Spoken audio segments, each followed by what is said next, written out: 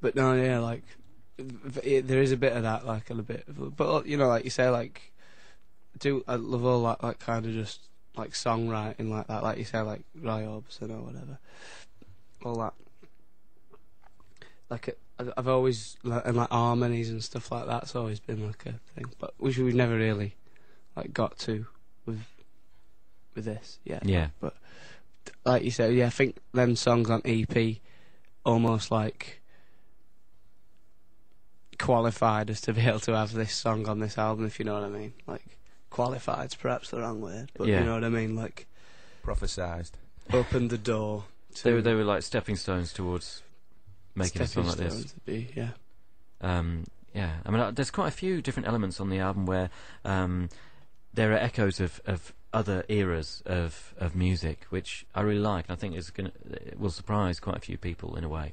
You know, there's kind of some twangy guitar stuff that, you know, like the surfy guitar. Yeah, there's surfy guitar, Link Ray type styles, exactly. or on this track as well. It kind of conjures up that other era, but then you put it together with obviously what you're doing now in the 21st century. Yeah. So it's a nice combination. No, like all that, and use like the baritone guitar quite a lot on the album, like sort of like a bit of like a lower sort of thing. A lot of that. Baritone. Exactly.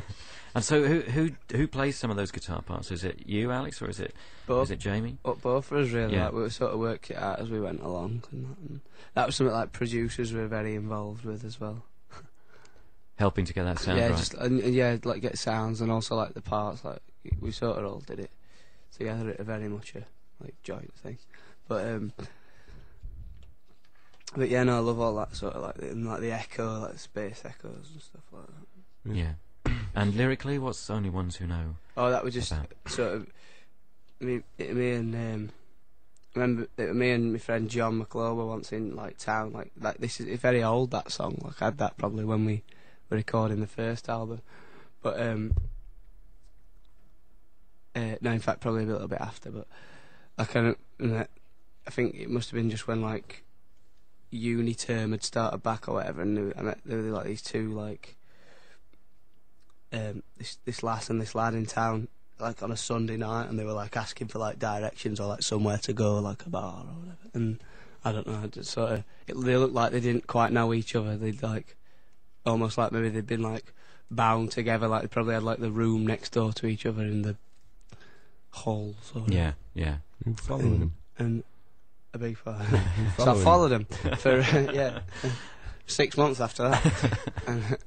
No, but like, and so I don't know, but I got that impression from him, and then I thought, and then kind of daydreamed about it, and that. And the results are here in this song. And this is it, Arctic Monkeys, Only Ones Who Know, on Exposure, XFM. Baritone. Arctic Monkeys, Only Ones Who Know, on Exposure, XFM, from the brand new album Favourite Worst, Nightmare. Do Me a Favour is the next track, and Alex and Nick are here talking us through it track by track. And we mentioned surf guitar, and well, I mentioned Link Ray, and that kind of rock and roll thing, and it can kind of continues in Do Me a Favour in a way, doesn't it?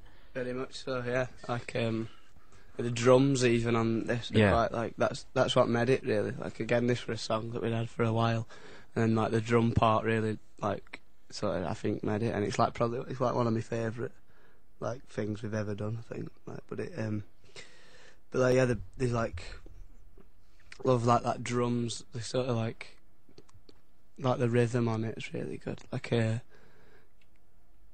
like you say, like all that, like some of the like Link Ray and stuff, like Johnny and the Hurricanes, and like and there's like millions, isn't there? But and then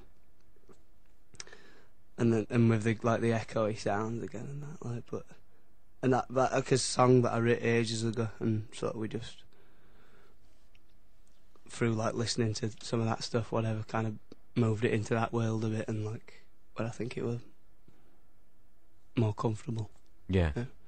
And so when you come up with these songs musically, you're in the rehearsal room and you're just kind of fiddling around, and Matt comes out with a drum beat like that, and then somebody plays guitar on top of it. Is it all kind of quite natural like that? We've always worked on drums quite a lot, and like will like he'll play and you'll say, well, what about like try it a bit, like, you know what I mean? Sort of kind of work on it together and that, and you know, try another one of them or whatever. Like, I don't know, but with this one, that one we didn't even work out in like rehearsal room. We were in the studio, I think, and it was like a song that I had, and I had like loads of verses for it, and I had to kind of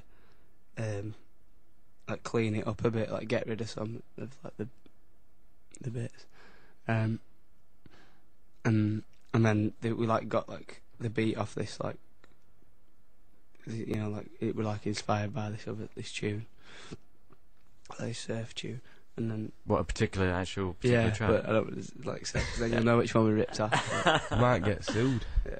Oh, yeah, it's always good to be open about these it's things. not like quite the same. Yeah, but you're inspired by But yeah, exactly. Yeah, there's a million like tunes with that. Not Yeah. stolen, inspired. Borrowed. Yeah.